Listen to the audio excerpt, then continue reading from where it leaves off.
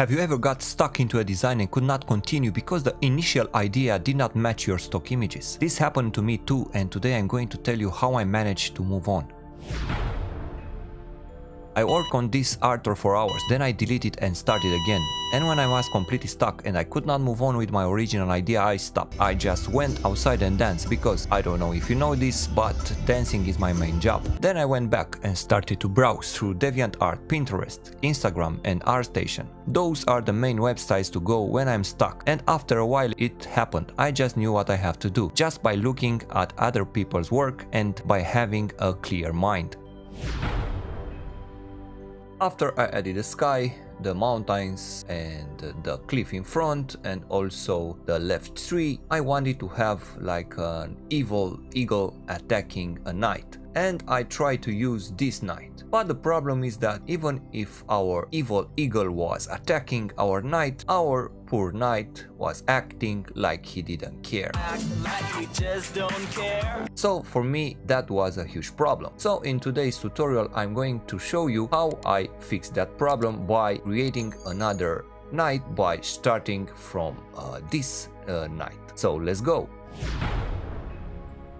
I started with this picture that I found on DeviantArt. So what's the first step? Is to select the knight. So after I selected the knight, I decided that all those things that he had, those patches and drawings and stuff like that, should be gone. I took the clone stamp tool and tried to mask, and after 1 hour I said, okay, this is not working, so I deleted it. I had to go over my pride and to use the latest and baddest Photoshop generative fill, even if I'm not a big fan. So for this, because it took such a long time, I decided to use that generative fill. So I took the lasso tool, selected the areas that I wanted to remove, like this area for example here on his back, and also this part, and let's not forget about the other parts. After selecting all the areas, I just press generative fill and then generate. And just like that, by miracle, Photoshop saved hours of work and hard work to remove those things. Another thing that really annoyed me was the horse tail. So because in the original picture the horse tail was like that, I had hard time to select that horse tail. I fixed this by using generative fill in this way. First of all, I added a 50% gray background that I always used to protect my eyes. Then I selected the area that I wanted to fix, like this area, and on the generative fill I just write horse tail. So after a few tries, let's see if we can use this one. So remember that because you have a background, it doesn't matter color, I just use this 50% gray. Let's uncheck it. You will see that Photoshop generated this color also on that part. If you want to see the full process of this artwork, I just posted a complete tutorial on my Patreon page. There I explain step by step everything that I did to create this artwork. Joining my Patreon will give you access to a lot of tips and tricks, videos, free stuff, and also the most important thing, you'll receive detailed feedback from me by completing the monthly assignments. So it's really easy, just double click on it, the mask, double click on the mask, and here we are going to use the refine edge brush. So just paint and you will remove that gray area, and now you see that this is transparent and we can use it really well like that. Otherwise I will get stuck with the one that I had and I really didn't like it.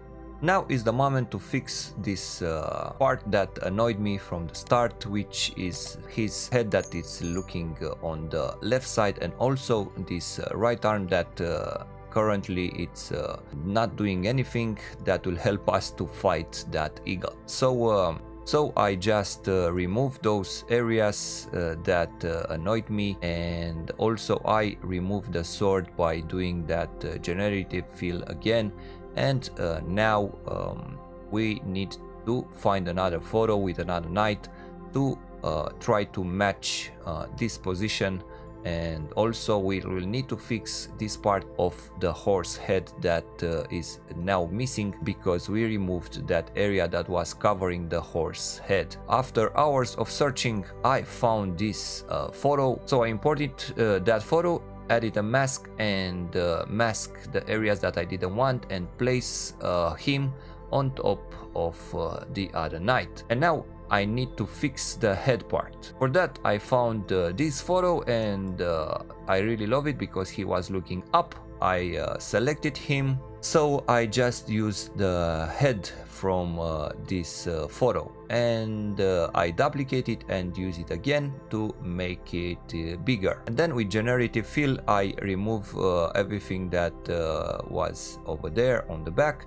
I change also the colors on the original photo to match his colors. So for the horse now, because this part is missing, take the clone stamp tool, select step by step some parts of the horse skin and just use that to fill those parts of the horse head that were missing. So I just copied this ear, I press Ctrl T and flip it horizontally and drag it to the other side and press again Ctrl T and try to shrink it a bit because it was on the other side and it shouldn't have the same size as the one on the right because the horse is a bit diagonal and it should be smaller. And I changed its colors again by using a hue and saturation, and after I imported the knight, let me show you the differences. I think he is more suitable for what I wanted. Let me know in the comments what did you do when you had an art block, and also if you found this video useful, subscribe to my channel, and if you want to see the complete tutorial for this artwork, join my Patreon.